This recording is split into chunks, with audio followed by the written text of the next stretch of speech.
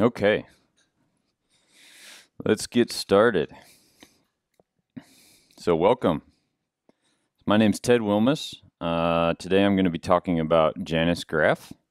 I work for a company called Expero. We're a consulting company. We have UX designers, front-end devs, back-end devs, and we do a lot of graph work and work in kind of difficult spaces where we're working very closely with subject matter experts. So that's a particularly good fit for these graph databases that are starting to become popular. Here's just a little sampling of the technologies we work with, a lot of open source, and then also licensed technologies. I'm a TinkerPop contributor and also on the JanusGraph technical steering committee. So I enjoy contributing to those in my free time, and I also do a lot of DataStax, Graph, and Neo4j work, so kind of across a number of different database engines in the graph space. So first of all, how many of y'all know what JanusGraph is or have some familiarity? Okay, cool. So it's not a total unknown. So just very briefly, since I'm the first graph talk of the day, I think I'll try to take one for the team and hopefully be the only one who has to show what a property graph is. But JanusGraph stores data as a property graph where we have vertices and edges, and the vertices and edges have labels. So we're not talking about a triple store here, but actual property graph. So JanusGraph in particular supports pluggable storage backends and has tight integration with TinkerPop. So a little bit of history about where Janus came from. So around 2009, the TinkerPop project started. And that was a graph computing framework that you could use for transactional or analytical processing over graph systems. And a big part of that was this new graph query language called Gremlin. In 2012, the first version of a graph database by the name of Titan was released. This was an open source graph database. And Titan became pretty popular. It had a tight integration with TinkerPop. The same folks that were working on Titan were actually working on TinkerPop, the same team, a company by the name of Aurelius.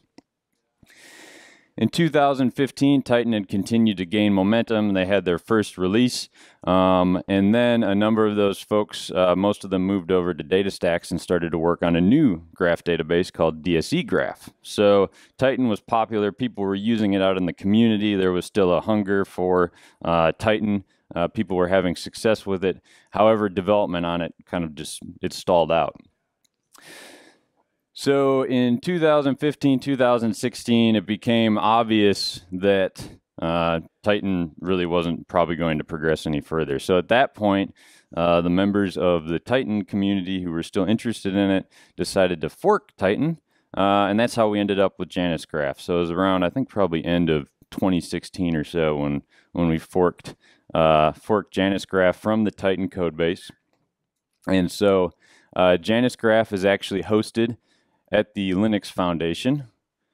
It's Apache Software v2 licensed, and part of our value proposition is up-to-date TinkerPop support, so Gremlin language support that rapidly follows the Gremlin TinkerPop releases. We still have this pluggable storage architecture that allows you to plug in different storage layers and indexing engines. And that gives you the capability to kind of tune the graph database to your particular use case. So do you need ACID transactions? Are you okay with eventually consistent? Do you want to scale out or scale up? And then lastly, and I have it in bold on here on the slide on purpose, is we have a vibrant and growing community. So you hear about open source and you hear about community, and that might sound kind of wishy-washy. So what does that actually mean? So for a community, from the Janus perspective, what we did is, even though we're at the Linux Foundation, we tried to run JanusGraph under a similar governance model to an Apache project, because a number of us also work on Apache projects. And so one of my favorite just sort of one-liners from the Apache Foundation is, if it didn't happen on a mailing list, it didn't happen. And so what that means is all the communication about the project where decisions are being made. Maybe it's not literally a mailing list anymore. It might be something in a GitHub issue. But mailing list, GitHub issue, everything's out in the open. It's public. So anybody can take part in conversations. It's not behind some other firewall where there's some mysterious force making decisions. So we have contributors that are from industry, so they're vendors. We have individuals who are just graph hobbyists. They're just interested in contributing to open source. And then we have the JanusGraph users themselves, who maybe they're using Janus and they find an issue or want a new feature, and then they go in and they work on it and add it to Janus. So there's no centralized authority. So what I would say to y'all, and I'll kind of say it again at the end, is if you're interested in Janus, we welcome you into the community. Even if you're just answering questions on a user list or something like that, that is invaluable. So we really appreciate it. Okay, so now into the nuts and bolts. So JanusGraph, like I mentioned, has this pluggable architecture. So JanusGraph sits on top. It's written in Java. You can run it in, usually you'll run it in its own JVM, and then it's going to connect to, for sure, a storage layer, because Janus itself doesn't store any data. We support Cassandra, Apache HBase, Oracle Berkeley DB, Scilla, Google Bigtable, and then Janus also has its own in-memory option. On the indexing side, this isn't required, but if you want advanced indexing functionality like geospatial search, full text search, you can plug in an indexing backend like Elasticsearch, Solr, or Lucene. If we look at the Janus project itself, this can be a little confusing to newcomers because there's all these funny words running around like TinkerPop. It's a pretty strange word, so that can throw people for a loop. But Janus integrates and gets a lot of its querying functionality from TinkerPop. So TinkerPop basically has the Gremlin query language, an optimization and execution engine for the language itself, and then the graph provider, so in this case JanusGraph, or maybe if you're talking about DSCGraph, basically plugs there into TinkerPop so that TinkerPop can then run queries over that underlying graph database. So at the top, we have TinkerPop, then we have internal Janus APIs, database layers, and then the abstractions and adapters for storage and indexing. On the left, we won't talk about this too much, but one of the things that we get kind of for free with TinkerPop is the ability to run OLAP, large-scale graph jobs, over your graph on a platform like Spark or Giraffe. So you can have your Janus data pulled up into Spark where you can then run some distributed computations on it. So as I mentioned already, Janus gives you a variety of deployment options based upon the storage backends you could choose. You could start and do a simple, Berkeley DB deployment on a single box, or you could even pay Oracle and do a Berkeley setup where you maybe did have some failover capabilities. That would also give you ACID transactions because Janus bases its transaction model on the storage adapter. Or you could go all the way, and we'll see this a lot with Cassandra deployments, is maybe you're going to run 2 data centers actually. And so you have a data center to serve your transactional load, and then you have another data center that isolates out the analytical load from the transactional load. So a lot of flexibility. So why is Apache TinkerPop so important? Apache TinkerPop is really, when you're using Janus, that's how you're interacting with Janus. So Apache TinkerPop largely defines the experience that you're going to have from a user perspective when it comes to the language that you're using to interact with the graph database. 2017 was a really, really big year for TinkerPop. It's been around for a while now, but it was a really big year.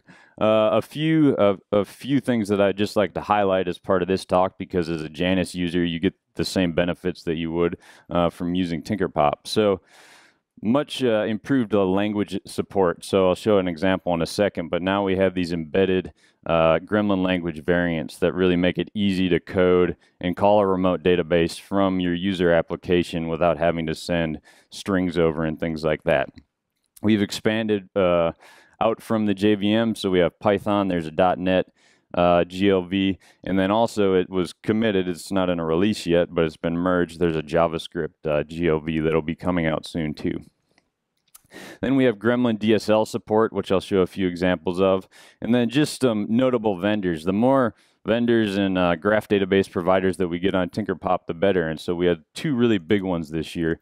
Amazon Neptune announced TinkerPop support, and then kind of at the beginning of the year, Microsoft Cosmos DB. So that's a big deal. We like to see that. Here's a few other TinkerPop-enabled graph DBs. So even though TinkerPop isn't there's not really a standard graph language right now, you can see that Gremlin has support across a large number of these databases. So language embedding, this is pretty neat, but this now lets you write your graph queries in the language you're developing in. So if you're writing a Java application and you're using the TinkerPop driver to access JanusGraph, you can just write your Gremlin query in Java like you would be writing it if you were running in embedded mode. So there's no need to build strings and put them together and send them over. Gremlin takes care of that for you. So that's really nice. It makes it easy to also switch between different graph database providers. If you want to try any of the other ones out on the list, it's really simple to do that. In a lot of cases, you can keep that same TinkerPop driver. And then here's just a few other examples. The only differences between these languages are there's small stylistic changes to make it fit in with the style of that particular language. Then we have Gremlin DSLs. One thing that I think users showed a lot of interest in is the ability to come up with their own graph DSLs that in turn get turned into Gremlin behind the scenes. So here's just a little example of a simple Gremlin query. Find the number of persons who created at least 2 projects. So really simple little model. We might want to create a social DSL. So pretend this was an actual social networking type application.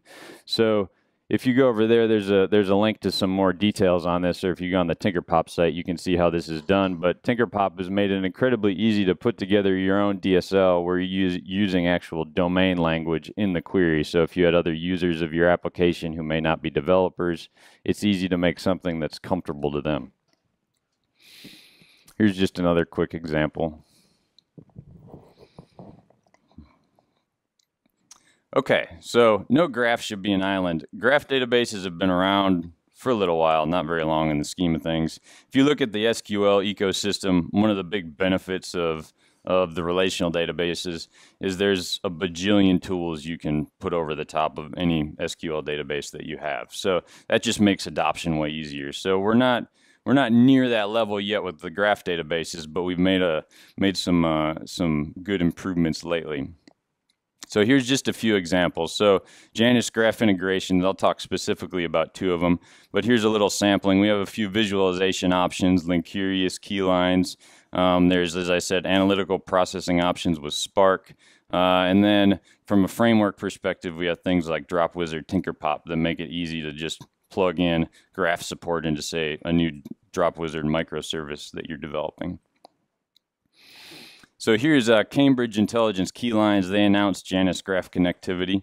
And this is a library so that you can put together network diagram and other sorts of interesting visualizations on top of your graph database. So if you're developing an application that's using a graph database and you want to actually display that data as a graph, this is one option. Another company, Linkurious, they have 2 interesting products. One is Linkurious Enterprise, which is actually a standalone application that you can run over the graph and then interactively explore your graph data. And so there's no actual development involved there. It's just a tool out of the box you can plug into Janus and start exploring visually. They have a library too for developers. So if you want to develop, again, networked diagrams and things like that, you can use their tool. On the hosting side, this year, Compose.io announced JanusGraph, the first JanusGraph database as a service solution, and so that's actually running on top of ScyllaDB. So if you don't want to bother with cluster maintenance and learning all those fun intricacies of managing a distributed system, you can hop on over to Compose and just stand up a Janus instance in a cluster running on Scylla for high performance Janus. So here's just a few of the people that are actually using Janus out there. We always like to hear back from the folks who are using Janus. So if you are and you're interested in being on the website, hit us up, and we would love to have you. I'll just talk about two in particular. So one is G-Data. They're a company that actually wasn't aware of this until recently, but they actually developed the first antivirus software, and they actually use Janus to identify and classify malware into different families. So they take malware data, and they have a network of command and control servers, API endpoints, and they've built this graph out, and when they get a new malware sample in, they use this for classification of that data.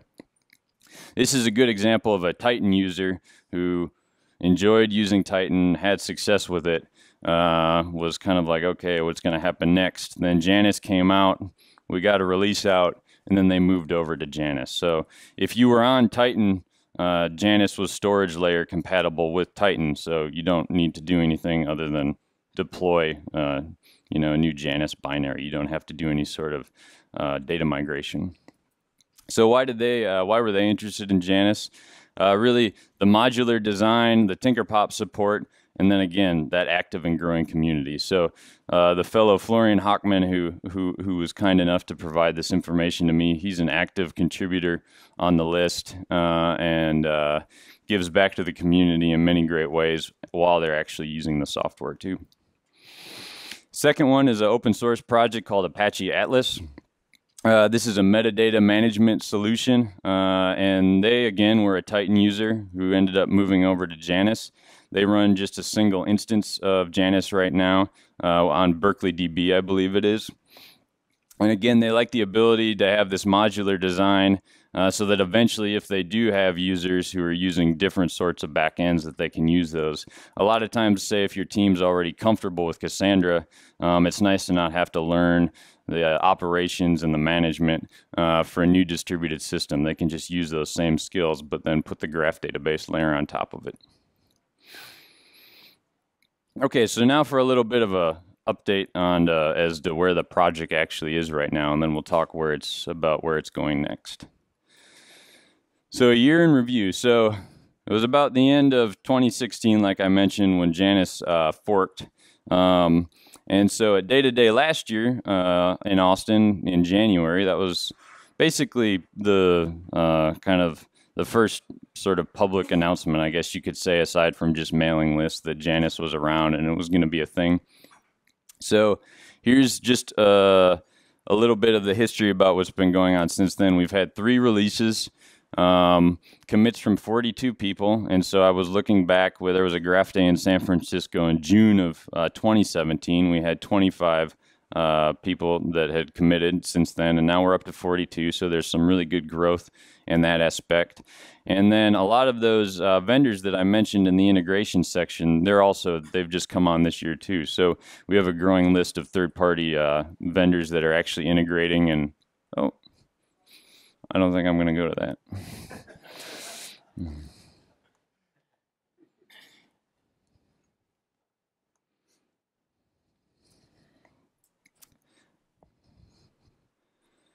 So, what have we accomplished since then? I put this one first. This isn't like the most exciting thing in the world. If you're a developer, probably like testing, whatever, But it's actually really important. So Janus Titan had a really good set of unit tests and integration tests and things like that.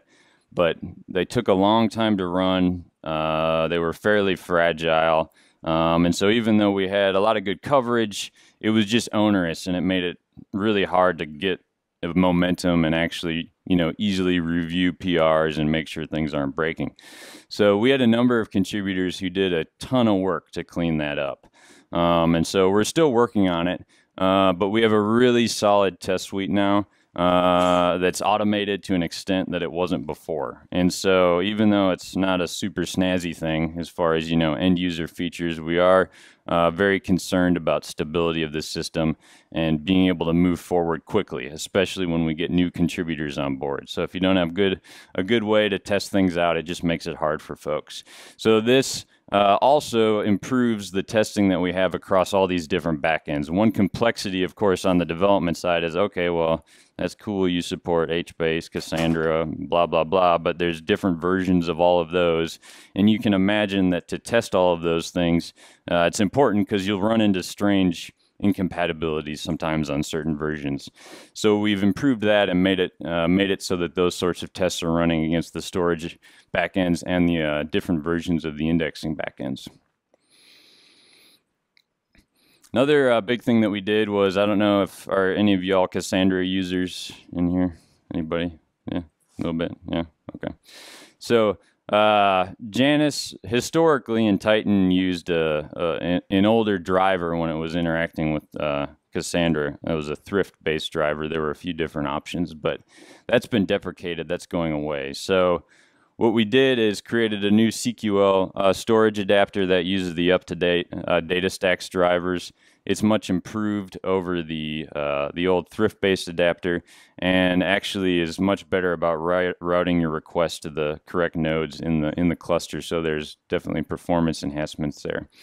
Again, there's no actual data migration here. If you're already using Janus on Cassandra, you don't need to change anything other than just say, hey, switch over and use this new driver. So that's been a nice improvement. That also works anytime I'm talking about Cassandra here too. These things also work over Scylla if you're interested in Scylla.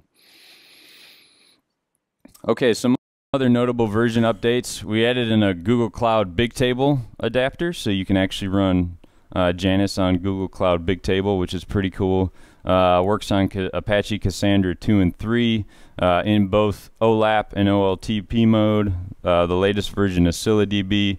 I won't read them all to you, but another big thing was we were pretty far behind previously on Elasticsearch versions, and that's much more up to date now. So if you're running a newer Elasticsearch cluster, this will be compatible with that.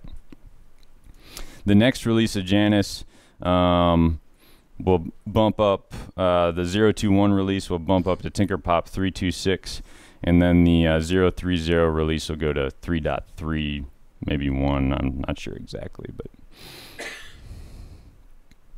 on the search side, this is kind of interesting. When I first was using graph databases, I wasn't doing any full text search or anything like that, but this has really taken off. So a lot of folks will use these geospatial and full text search capabilities. When I showed those adapters plugging in to Janus, what I should have also said is when you're writing your Gremlin query, you don't need to care about where different lookups are going to. Is it going to the index, or is it going to the storage adapter? That's behind the scenes where that optimization happens. So these are new options that you can actually use in your queries. We added in two fuzzy search options. So in addition to all these other ones that we have where you can do these sorts of geospatial searches, you can also do fuzzy searches now. On the Elasticsearch and other search side of things, the Elasticsearch pipeline, now we can support doing transformations on that data that you're indexing into Elasticsearch. If you wanted to add some additional transformations into that pipeline, say pull specific dates out of bodies of text or something like that, you can set that up to index. We added on the Solr side support for list and set cardinality properties. So in Gremlin, you can have properties that are actually have more than one value, so that's supported on the indexing side. And then from a performance standpoint, previously we were pulling back all of the indexing results at once from the index providers. Now we actually can stream them back, so that helps from a latency perspective. So 2018. So these are I went out and I looked at what was going on in GitHub and kind of what was in flight for this. Like I said, this is a community project, so there's not like some official set of milestones somewhere. The work that gets done is the work that people put in as issues and pull requests and then decide to work on. So take this with a little bit of a grain of salt, but these are things that I identified as probably likely in the fairly nearish term. And then if you have more ideas, we'd love to hear them. So a big one is schema enhancements. Janus has a little bit of support for schema in it already. You can say assign data types to properties. You can create vertex and edge labels and then constrain those so that if a user were to put in a edge label or vertex label that doesn't exist, it would not allow that. But we'd like to take that to the next level where you can actually specifically tie properties to specific vertex and edge labels. So more like akin to a relational database where you have specific columns on tables. Right now you can put a property on anything and it won't tell you if that's okay or not. I think what this is also going to do is allow us to open the door for other sorts of check constraints, min-max constraints, not null constraints. We have a uniqueness constraint right now, but not much outside of that. So this is something where it's fun, it's easy to get started with your database if there's no constraints on it, but then you're going to pay the price afterwards. So we'd like to add in more options for folks, not force them, but add more options in to actually have these constraints so the database is giving you some level of protection.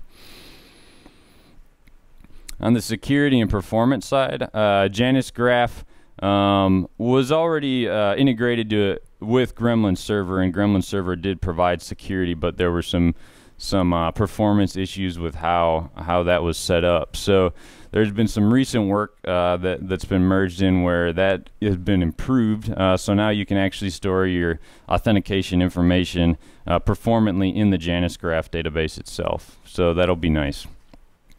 On the performance side, there's, I think, a fair amount of low-hanging fruit still where we can make some big performance improvements. Some of those will come from improvements to how the optimization, the query optimization happens. TinkerPop gives us some query optimizations, but then we also have to plug in our own that are specific to Janus's operating characteristics. And so one just simple example is here we have a pull request right now to better handle ORing in queries where you're going to run a query and there's an index where it could use a search index. Maybe you're searching across a few different properties in the search index. Right now, if you were to use an OR, it wouldn't be smart enough to push that down into the search index itself. So since we do have these integrations, one of the prices that we pay of that extra abstraction is we do have limited push down capability. So at any point where we can push further processing down into the index or the storage layer, we need to take advantage of that. There's other opportunities too, similar to those, where we'll look for patterns in the queries and optimize those. And then a big one will be improved storage adapter retrieval patterns. So there's already been some work done on this, but right now it's a little bit spotty. What we need to do is actually make it so that these storage adapters are retrieving data in parallel for your Gremlin query. So for example, if you're using Cassandra or Scylla, the best way to retrieve a large amount of data is usually not to just send one big old bulk request like the equivalent of an in clause, but instead to break that up into a bunch of separate queries, send them off asynchronously, and then get the data back. And so we have some support for that now, but we'll be making improvements in that area. Lastly, I've seen some work and suggestions on the graph cache. So there's a few different caching layers in Janus. There's some performance improvements that I think we could have there pretty easily. And then also, nobody's picked this up yet, but there has been talk of maybe looking at plugging in, say, a distributed caching option. Right now, all the caches are just local to the individual Janus instances, so they're not kept in sync. So I don't know if that'll actually happen, but that's something that people have been discussing. A big one that's not related to, I guess, the technology necessarily like new functionality and stuff is this is just kind of my opinion really more than anything else, but user onboarding. So right now we're really a lot like that top little picture. Like if you're new to graph databases, you're like the little turtle at the race who's going to take forever to figure out what's going on, because there is a lot that you have to learn. So JanusGraph and TinkerPop have a ton of documentation. It's honestly like it's very good, especially for open source projects. It's super comprehensive, but it is a ton to figure out. So if you're a new user, new to graph databases, we need a more streamlined process for getting you on board. So I'm not sure if any of you guys are Neo4j users, or I'm sure you're familiar with it. They are a prime example of an awesome user onboarding experience, and we are far beyond that. So maybe looking to folks like that for some inspiration. I think we can make some big improvements there. And so I think what that could mean is some more focused portions of our documentation that are really targeted at those folks that are maybe new to graph and really want to get started quickly. The other part of this too, and this I'll make a plea, is if you are using Janus and if it's working well or if it's not working well, we're going to have a new section on the website for blog posts from actual users. So we would love to hear from you. So getting involved, there's a few different ways that you can actually get involved with the project. Here's just a few links. We have our Google groups. We have folks that are on Gitter periodically. So if you want to pop in there and ask questions, you can usually get an answer relatively quickly. And then of course check out GitHub, and you can follow progress on there. So first I would like to say, before I open this up for any questions, special thanks to Misha Brookman, who's I think right back there, and Jason Plurad. They were kind enough to review these slides, and they're actually two big contributors to this project and have done a ton of work on it. So especially bringing it to the Linux Foundation. So big thanks to them. So at this point, thank you for coming, and what questions do you have? Anything? Yeah, I was wondering if I could ask a question about some of the larger deployments you've seen. My experience with Titan in the past, this is out of date, about 4 or 5 years now, that when we started pushing into large graph, we were into like on the order of billion nodes, we were pulling in thousands a second all over. Basically, certain problems too problematic at the time. I didn't know if that had sort of the underlying fundamentals are better now, or if there's any progress there. Yeah, no, that's a good question. And that's one of the big onboarding problems we actually have, is you can get good performance out of JanusGraph and Titan, but it can require, in certain cases like you're talking about, kind of you have to do things, you know, just right, and there's a lot of tweaking that's involved. And again, it's, if you want to go figure that out, that's fine, but realistically speaking, people don't have time to do that. So I've seen successful deployments where you can scale out and get thousands of, you know, continuous insertions of vertices per second. But you have to be very aware of how to set it up right to do that. So I think that's one spot where we need some better documentation and examples. Mm-hmm. Mm-hmm.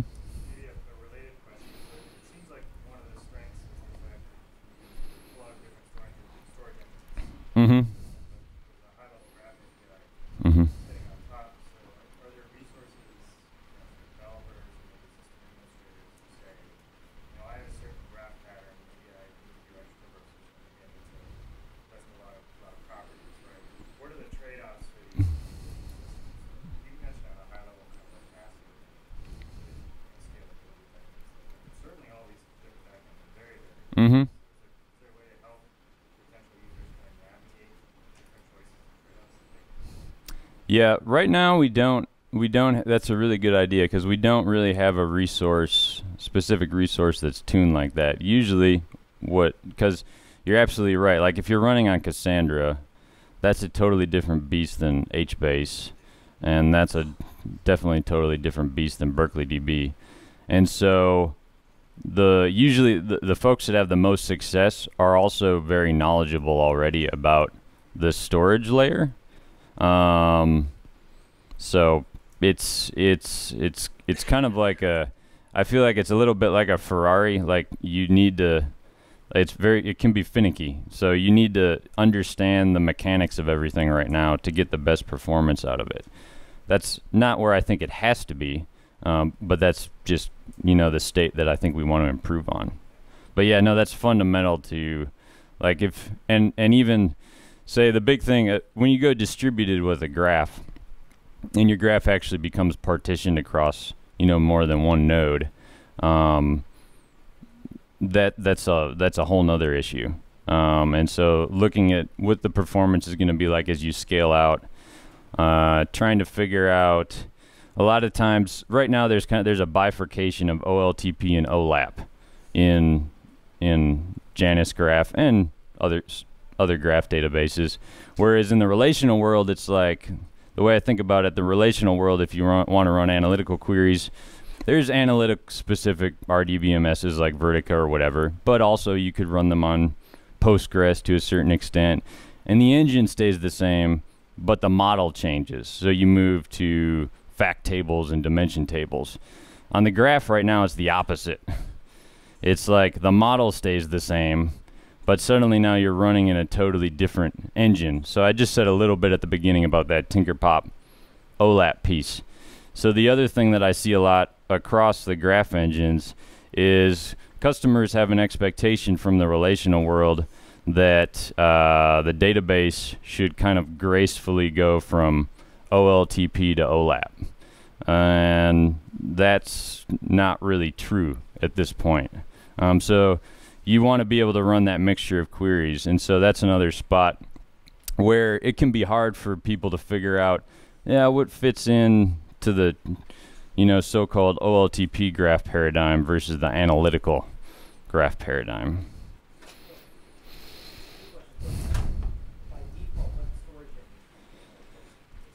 Yeah, that's a good question. Mm-hmm.